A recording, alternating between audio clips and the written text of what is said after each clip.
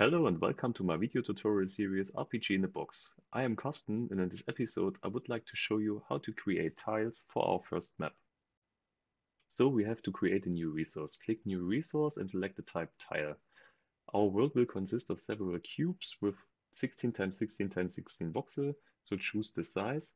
And we build our first tile as a flat surface and call it sand. Then hit enter or press OK button. The prompt will ask you if your tile should be passable or impassable. If you choose passable, your field will be equipped by default with navigation paths. If you choose impassable, your field by default is impassable, so your character cannot walk onto the tile or over the tile. For walls and rivers and trees as an example. So a flat surface of sand is passable, so we choose passable. We are in the voxel editor again. So we want to create a sand tile. So we choose yellow and build a surface of 1 voxel high at the ground. And that's the structure of our sand tile. Now we can use this on the map. But I want to add more diversity. So I take my hex code and add this color to my color palette. And additionally, I want to add a more darker yellow.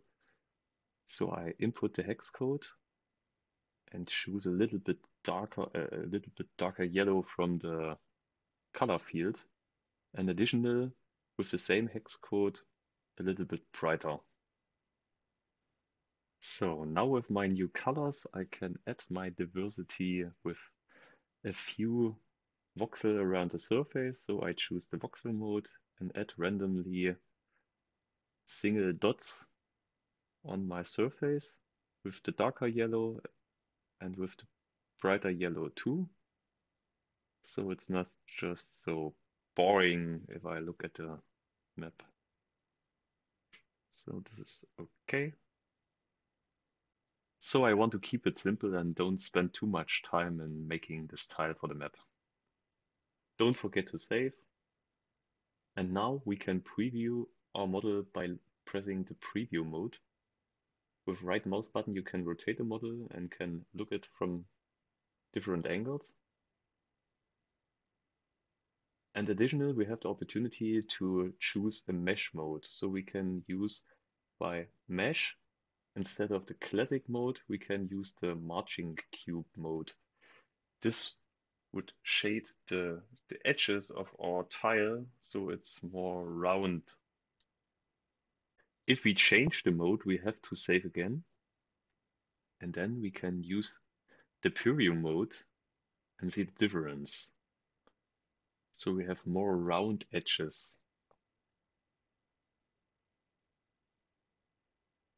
You can not just use the marching cube mode for your complete model.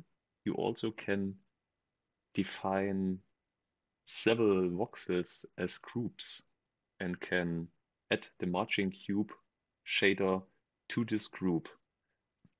So if you want to do that, go back to the classic mode, then use the select voxel tool, select a few voxels and add that to a new group by using the group button. Press add and give it a name. So I use the German word middle. I can choose middle, and now I can use the marching cube as override for my new group. And in the preview mode, I see that just my group is shaded with the new shader. That brings a more tile-ish look to my map if I used it. So I have it looks like a grid at the map.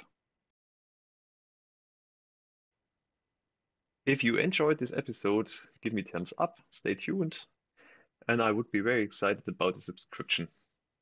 See you in the next episode. Bye.